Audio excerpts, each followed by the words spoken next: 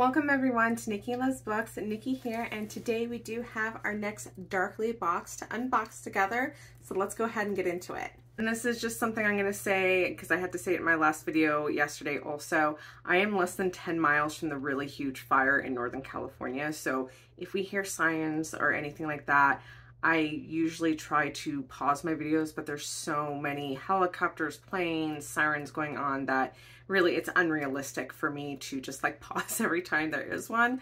So please excuse any background noise if you do hear it in this video. So getting into our Darkly box, of course, we first have the newsletter. The newsletter always starts out with a hello, welcome to Bookish box. Don't forget you have some choices and options. Then it does get into the details of the Bookish box for that month, which this is March 2024. So yes, Bookish box is behind, but they seem to be working on trying to catch up yet again. We'll see if they actually do.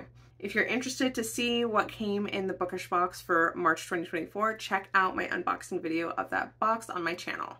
Then it does get into the items for our Darkly box, which we're going to skip over because I will be going over those items as I reveal them to you. If you do end up enjoying either book of the month, they do have other book recommendations that you can add to your TBR. They have highlighted some of the items in the Bookish box shop, as well as giving us a Spotify playlist, but it is just one playlist for both boxes. We have a MASH game that they included in this month's newsletter to discover your fantasy future. Then we have some of the staff's emotional support animals and their book recommendations, and it's super cute. We have Torta the turtle, or maybe it's a tortoise, I can't tell the difference. Polly Pocket the frog, and Skylar, who's also either a turtle or tortoise. Like seriously, if anyone knows how you're supposed to tell the difference, I would love to know. And lastly, they give us information about their Bookish social fam. Let's get into the items because there's one item specifically that I'm super excited about other than the book. Like the book is always what I want this box for, but some of the items are definitely more fun for me than others. And there's definitely one that I'm super excited to reveal. But first we need a reminder of what the theme is for this box. And the theme for our March 2024 Darkly box is Shadow Daddies. Our first item, which is not the item I'm most excited for, but I'm curious to see how it looks, is a Court with Thorns and Roses inspired mouse pad series. I don't know, it should say a Court of Thorns and Roses series inspired mouse pad. Like, I don't know why the series is at the end.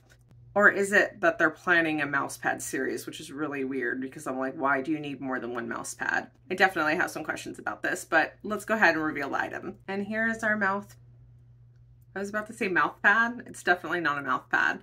Here is our mouse pad, and I definitely don't like it. Bring your love for books to your workplace with this mouse pad inspired by Asriel's Truth Teller weapon from A Court with Thorns and Roses series by Sarah J. Maas, designed by At the Bookish Box. So obviously in the description we now understand that they're talking about the book series and not that this should have said mouse pad series, because that just sounds weird. It should have been A Court with Thorns and Roses series inspired mouse pad and not have series at the end. But about this mouse pad, it is so lackluster. Like, this is boring. It's almost as bad as the other mouse pad I think a Bookish box did, where it was just a map of a novel that I liked, but it was an obscure fantasy novel. And I don't need a mouse pad with a map on it for a fantasy world. Like, if it was Tolkien, that would be totally recognizable and really cool, but it wasn't. And this mouse pad is just like, you can't even tell it's from A Court in Thorns and Roses unless you know Truth Teller and remember that from the book. And it's literally just a sword, like a diagram of a sword. Like, it's so boring. I don't like it. And I don't even like the color scheme. Like, it's not a very pleasant color. Like, it's just blah. So definitely not a fan of this. Hopefully the next item will make me forgive all bad things in this box because it is a crown. And I'm gonna have no idea how to say this. So it's a Light in the Flame inspired Nyctosis's crown. And the crown is pretty. I do like that it's a blue. Let's go ahead and put that on for today. We're gonna go ahead and just wear this for the rest of the video because I love me some crowns. Crown, from the darkest depths of the Shadowlands, feel the power radiating from this crown fit for the primal of death himself. Inspired by Light in the Flame by Jennifer L. Armentrout, designed by At the Bookish Box. This is a J-Law book. I've never read it, but I bet you anything it's on my TBR, because after I read the Lux series by J-Law, I was obsessed and want to read everything that she's written because I loved the Lux series. I do like this crown, and again, I like the fact that it is blue. I do enjoy the fact that it's very different from the other crowns that they've done, so I'm in love with this crown. Next up, we do have another lame item, and it's because it's a sticker, and that's all it is.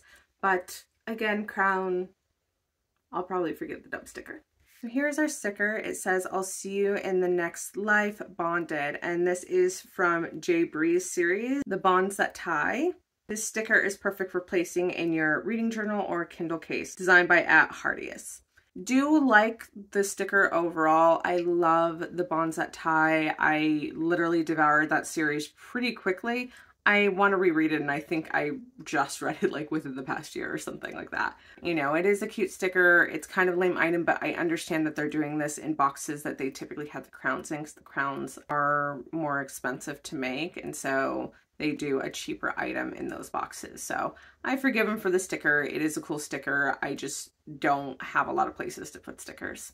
Next up, we do have the Cabinet of Curiosities enamel pin. So this is something new that they're doing in 2024. So enamel pins aren't new, but what is new is that there's one of 3 different kinds that you might end up getting. So this is the 3rd volume of the 2024 Cabinet of Curiosities collection.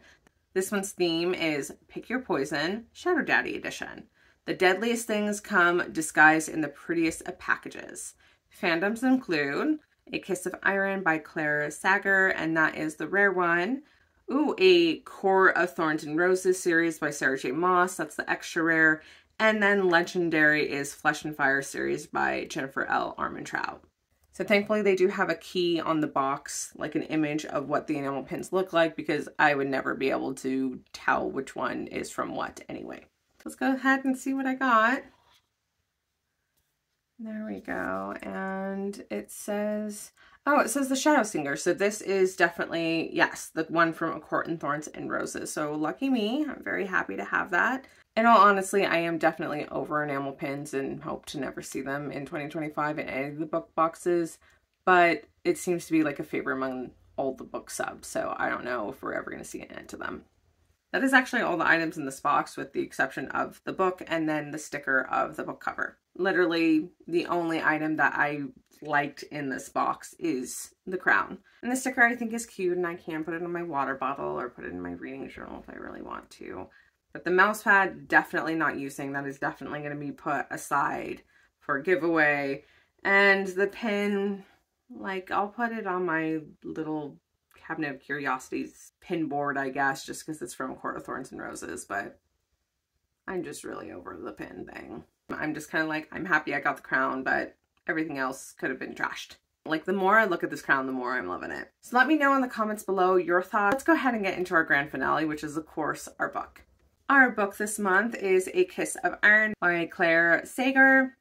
In the cutthroat game of court life, masters manipulate pawns, and you never know which one you are. One thing is certain, there's no space on the board for love. A penniless noblewoman, Kat, is on the verge of losing everything when she's offered a well-paid job that could be her salvation, or her ruin. Drawn into the court's deadly intrigues, she's given a single task: spy on the most powerful Fey Lord known as the Night Queen's shadow. Bastian Marwood is handsome, ruthless, and cunning, but Kat can't decide if he's a threat to her kingdom or just her heart. To uncover the truth, she must play a dangerous game of desire and deceit, pushing him to reveal his secrets while protecting her own. But Bastian's shadows have a hold on her, one she isn't sure she wants to escape. Kat soon learns that at court, nothing is as it seems, and even the best laid plans can be destroyed in an instant. As a pawn on the board, she can't afford to fall victim to love, only fight for survival. Totally sounds like a book that I'm going to enjoy. But before we get into the details of our exclusive Luxe edition, let's go ahead and take a look at that sticker. Cover Lust sticker. Our exclusive Luxe edition cover of A Kiss of Iron by Clara Sager is too beautiful to display only on your shelf. Place this exclusive coverless sticker on your e-reader or keep it in your reading journal. At Jin's desk designed this beautiful cover. So it's just a sticker of the cover of the book, so you can do what you will with it. I know a lot of people have been using stickers in their reading journals, and that's what I've been doing. So our exclusive edition, of course, has an exclusive cover that is very, very, very pretty and colorful. And the back quote says, "Survival alone is not enough. There comes a point when you need to live." We also have beautiful stenciled edges all the way around. Reverse dust jacket artwork. Very beautiful, and while I like it, I don't like the fact that the title is not on the cover. So I do like the fact that the title's on the spine at the very least. If you use this, you can still read the title on your bookshelf, but I don't like that the title's also not on the cover. For me, that doesn't make it a true reverse dust jacket. We also have a foiled hardcover case. I love that purple pink. And it says, "I was a different creature entirely. Something free. Something that lived. For now. Memento mori." We have illustrated end papers, which are very, very pretty and vibrant, just like the rest of the book. And lastly, we have a printed author signature inside as well. So that is it for all our details of our exclusive luxe edition of A Kiss of Iron from our March 2024 Darkly box. Be sure to like this video if you want to see me do more unboxings. Subscribe to join me for more bookish fun in the future. And again, comment below and let me know your thoughts on this box and this book. When will I actually be able to read this? Because I am very excited because it sounds definitely like a book I would have chosen on my own. So I'm currently reading Sanctuary of the Shadow. Then I had The Spell Shop, which is the Owl Crate adult book for this month, so July, that I just received yesterday. Then I can get to A Kiss of Iron. So my books are lining up again because I do actually have another box to unbox, and that's the To Be Read box, which is the Lit Joy Crate box. And I got that box today, so I will probably be filming that unboxing today and having the video come out tomorrow, most likely. I don't want to overwhelm myself with too much going on because I already have a lot with watching that fire. That's like 350,000 acres now. It's ridiculous. And send those good vibes to California because we definitely need this fire to go out. So that is it for today. Thank you so much, everyone, for being here. Have a good weekend.